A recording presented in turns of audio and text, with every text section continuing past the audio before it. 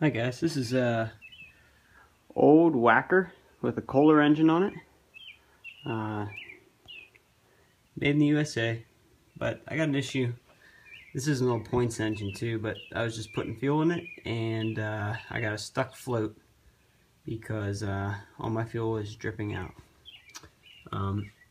It almost looks like it was coming out of the fuel fill there, but you can see there's some thread on. There's some what do you call it? Tape on those threads, so I don't think it's leaking there. I'm thinking it's just the float bowl. So what I'm going to do is pull the float off and clean it up, see if it's sticking. If not, I'll have to buy a new kit for this, which I don't even know if I can get it because it's an old Kohler. If you guys have experience with these things, let me know. We modified this last year too for asphalt, and I just got some old hose and drilled holes in it, made a T, and then we had this old water tank here, and it's just on a piece of wood. It gets the job done. I had to cut this switch because it was vibrating off the bottom and knocking the tank off. So it leaks, but hey, it works, and it was cheap, and we got our driveway done last year. So alright, I'll show you guys how I come along with that carb. Alright, so we know we're leaking fuel here, and I can't really tell where it's coming from, so the first thing I'm going to check is this fuel insert here. I know it has Teflon tape on it, but I'm just going to snug it up. You always start with the cheapest fix first. I'm going to do it in 2 locations. I don't want to twist that fuel cable too much because it still has to flow freely, but we'll give it both of them a little twist here. And this is my fuel switch right here, so I'll turn that on and see if I'm leaking. It should fill up the carburetor, and if the float is stuck, we'll know in a second because it'll start leaking. Yep, it's leaking out the intake. There's all my expensive fuel. Okay, so we know the leak is not in the petcock valve, the shutoff valve, or our fittings. So the next thing we're going to do is pull off this air guard here. There's actually an air filter that goes here, right there. It has a single screw to hold that on. And we have 2 flatheads. We're going to take this off so that we can get to our bowl, which is where the carburetor pulls the gasoline from, so it doesn't have to pull it from the tank. It basically has a reserve. And it has a float inside of it, which is usually plastic, or I've actually seen wooden ones or cork ones. And if that float has a crack in it, it could be filling with fuel and leaking. And this one also has 2 screws on the side, and they are flathead screws.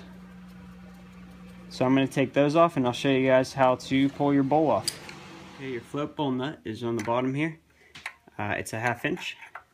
Make sure you're going lefty-loosey, counterclockwise, and shouldn't be that tight. Don't ever tighten it when you put it back on, and it's going to drip fuel. It's a good idea to have something down there to catch it. There was actually a lot of water in here, and you could tell that, you might not be able to see it, but there's a pool of milkiness at the bottom of this. That's water. Could be caused by ethanol in the fuel. This thing sat for a while. And something is up with this float because it's catching. See how that's stuck? It'll move and then it gets stuck. So I kept playing with it and it gets stuck on something.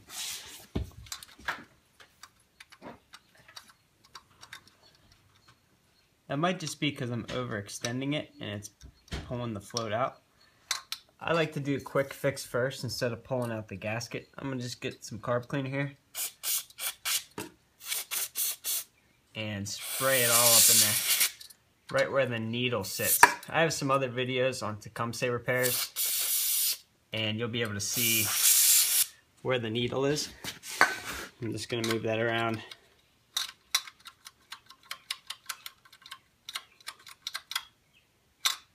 How this works is when there's less fuel in the bowl, this thing will sink.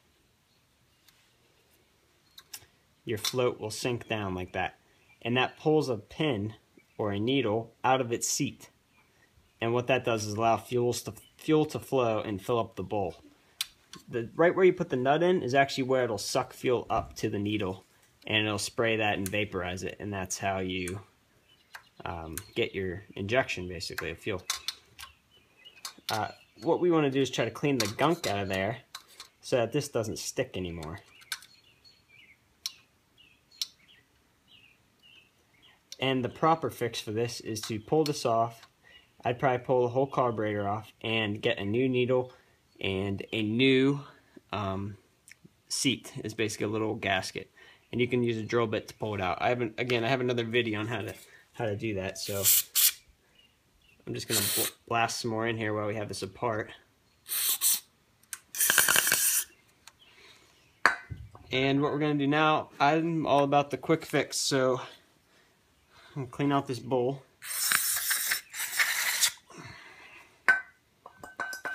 You get a clean rag.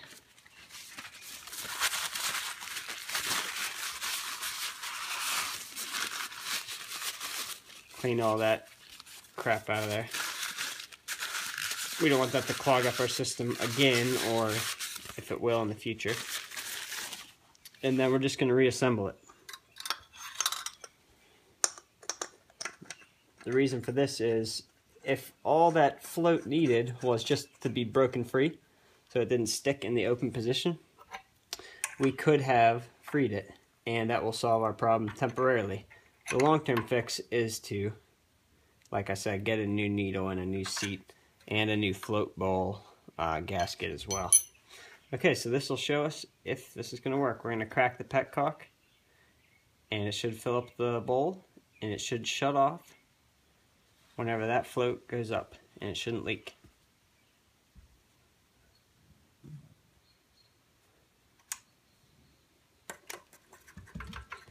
Jiggle it around a little bit in case that float's going to stick on us. We'll know. This thing vibrates like crazy, and we are leaking at the bottom. Snug this up a little bit.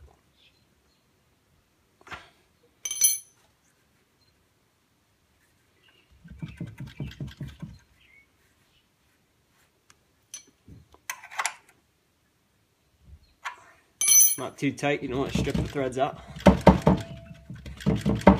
Right now that's fuel coming out of the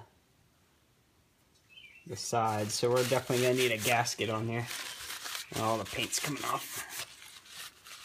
You know what? It is not leaking like it was before. You saw it before. So I'm going to continue and reassemble this, and then we will test it out and see if it doesn't leak under load. Under load meaning with the engine on.